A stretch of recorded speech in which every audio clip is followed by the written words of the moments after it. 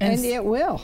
It will. Because life and death is right here. That's right. And the trauma will kill you, and it just tells you how to take care of all that kind of stuff. And how do I take care of trauma?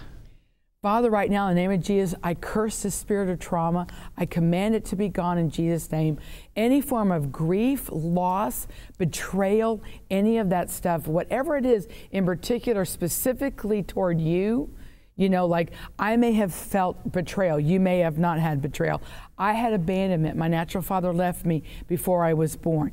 All those different things, being molested, any of those guilt that comes with it, that I'm the one that made the person molest me. All those things. I prayed and prayed and prayed for somebody, and they died. You know, and you take on that guilt, the false responsibility.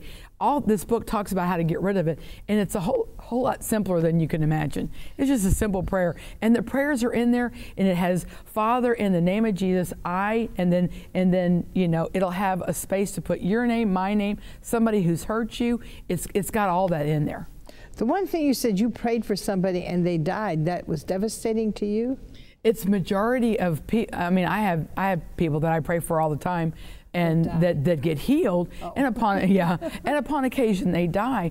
But it's not my fault. It's not my prayer that made them die. Right. And there's because a whole you're lot. Praying right. The word. But people's like, I'm not going to pray for anybody else because everybody I pray for doesn't get healed or they die. Well, you know what? We need to get rid of that stinking thinking. Yeah.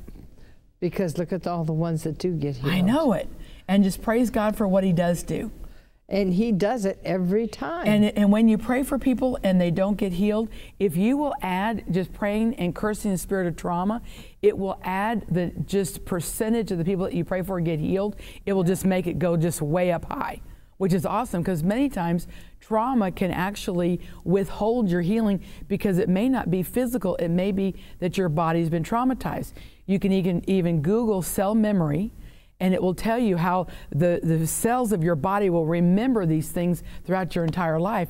But when you pray, it goes away. No, wait.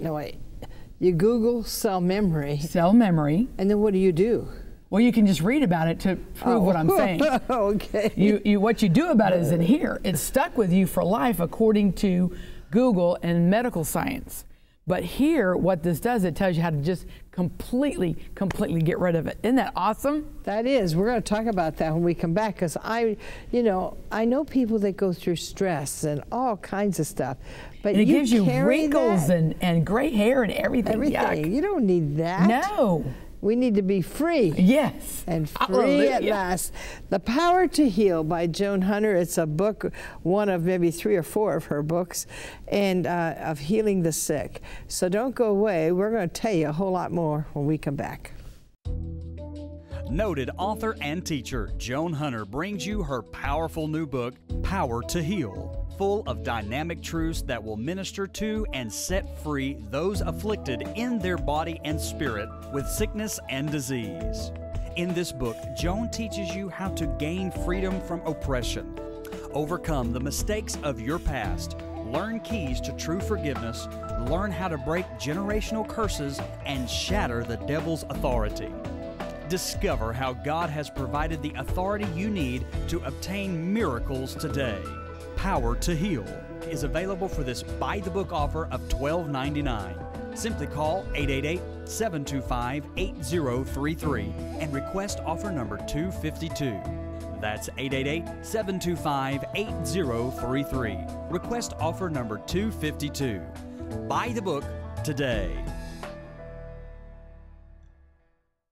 If you would like to receive your copy of today's edition of Buy the Book, please be sure to call 888-725-8033 and ask for today's offer number on the screen. DVDs are $14.95 plus shipping and handling and come with 4 total episodes per DVD. Order your DVD of Buy the Book today and call 888-725-8033.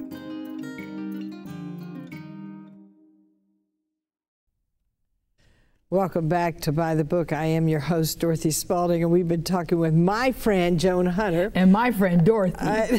We've been having some, we always have fun when we're together. We do have a blast. But, your mama and I were such close friends, because when she would come to my city, I would be the one that would just wait on her. And here you are, my friend. Yes, that's and great. I love that. Well, you know, sometimes we think bad things happen to everybody else but us. But something just happened to your husband. Yes, and we were getting ready to go to Haiti, and we had to go get all of our shots and stuff. And this lady comes up to me and says, "Now, this is a nurse, are you ready? Are you really ready? Are you sure you're ready?" And kept going. It was kind of weird, you know? And she goes, "Here we go. 3, 2, 1, 0. Bam, gave him the shot. I mean, it was like, it treated him like a child. It was very strange.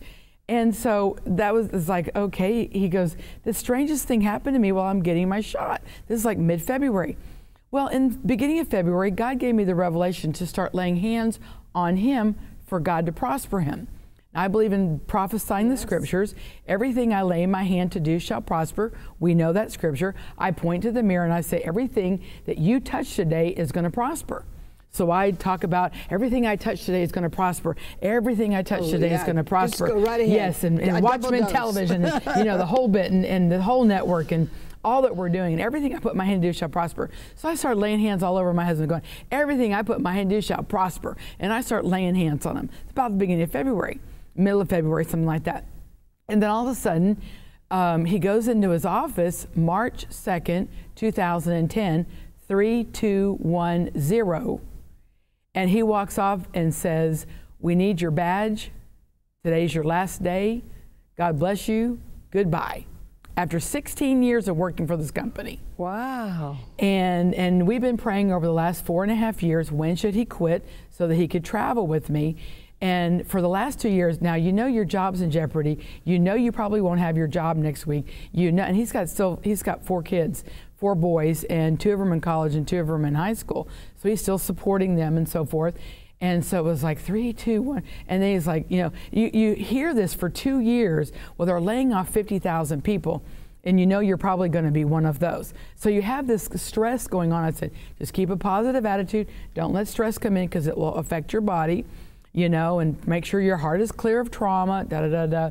But it was still traumatizing to him when they come and tell him. And they, I mean, they said, "Get your things, we're escorting you out." And it's like, I mean, come on. I mean, he hadn't done anything wrong. It's just they didn't need that position anymore. And so, you know. And isn't that sad? Get your things, we're escorting you out. Oh, I've yeah. come back and forth to work here 1,000 times. 16 years. 16 years. Never done anything wrong. And now I have to be escorted out of the building. And then they, in turn, they do not, it's a massive company, one of the largest companies in the world, and they don't give severance packages, nothing. They gave him a nice severance package and an insurance bonus and this and that. We're like, hallelujah. He's got more money than he's ever had in his entire life. God's fulfilled the word. And, you know, so I gave him a few days off, and then he started working for the ministry. And I left him at home these 2 days while I was gone, just so he could sleep and do laundry, because I'm used to this travel. Sleep and do laundry. You know, and but the thing is that no matter what happens, God will take it, turn it around, make a miracle out of it, because see, his job was not his source. No. God is his source, and you can kind of go into panic. What if I lose my job? What if I lose my job? And you sweat and you panic. You have heart problems. You have this. You have acid reflux. You have all that kind of stuff. But you know, God's in control. Yes, Father, I give you my job. I lay my job on the altar. Another one. And I have all these prayers in this book, Power to Heal. It's like, Father, I can't fix my husband. God, you know I've tried, you know. And I have people coming to me, it's like, I can't fix my children. I can't fix my husband. Or I can't fix my wife, and different things like that. And so anyway, when you put them on the altar and let God do it, and then people try to get him back off the altar, slap him up a little bit and put him back. Well, if you do that, you're trespassing on God's property. So leave him on the altar, let God take care of it. And I have in my book, Healing the Heart, my other book, I talk about putting my girls on the altar.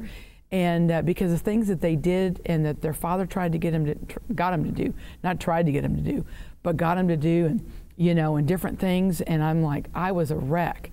And I put them on